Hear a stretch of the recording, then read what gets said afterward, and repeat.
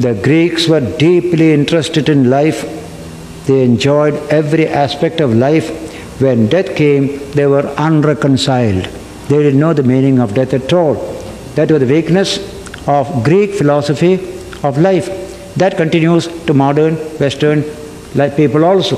We have inherited from the Greeks the whole concept of life alone is true, not death. But the truth is, life and death are two aspects of the same reality. That is what Vedanta teaches.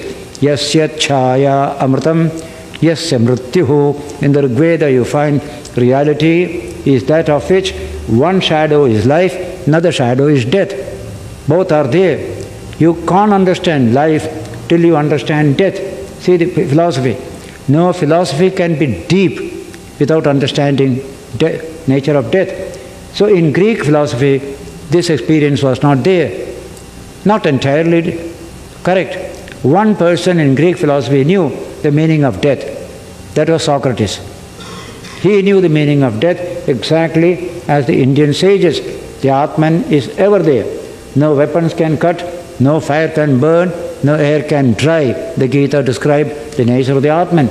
Now this truth is taught in India from very ancient times. We are not the body, we are the Atman. We have a body as an external covering. So death means removal of that covering. A pillowcase is removed, pillow remains, as we put it like that. So Socrates understood this truth.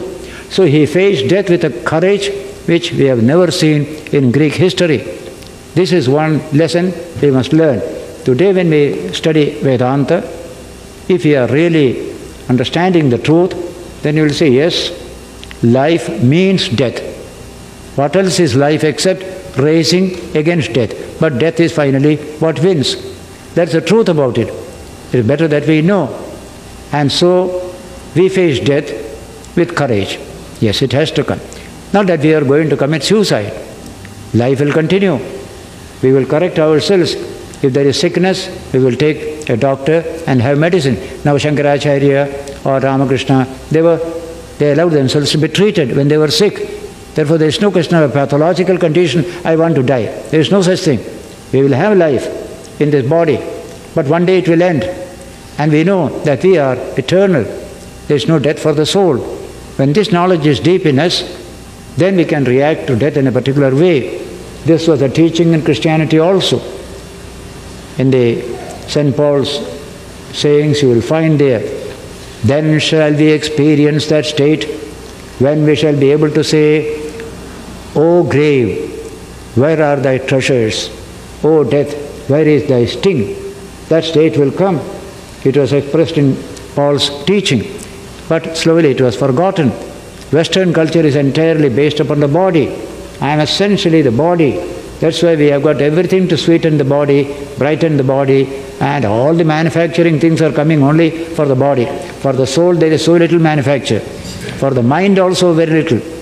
You see, yesterday I was telling in the lecture, a magazine, Newsweek or so I read, or the Northwest Air magazine in the aeroplane, saying people have got now a new craze. We must have good bathrooms. Now a whole article has come. Golden seat for the toilet and huge bath with whirlpool in it, very costly, because that's the way to enjoy life. That's language used there. So people are now having that kind of bathroom, and big advertisements are coming and all that. Why is it so? Body is the center of all attention. How to make it nicer, nicer. Vivekananda used to say, it is like putting roses on a dead body. One day it will stink. We forget that truth. To some extent, we can care for the body. Beyond that, it is absolute obsession. That obsession is there in today's civilization. And till that obsession goes away, we cannot understand our true nature. I am the Atman. I have a body, but I am not the body. That knowledge has to come, but it has not come because of this materialistic civilization. Vedanta comes in, it teaches us this truth. If you really understand that truth, we get reconciled to that last experience called death. Until then, we may learn all these things. We say, when Ramakrishna is saying, you teach a parrot to say Rama, Rama, Rama, God's name. He will say all that. But as soon as the cat catches hold of it, caw, caw, he will say. He forgets all Rama at that time. So we are all like that. Until the thing, what you call, sinks down, yes, I am not the body. I am a child of the divine. That is my inheritance. Then like Socrates, we shall be able to say, yes, I welcome you. You have come, here am I ready.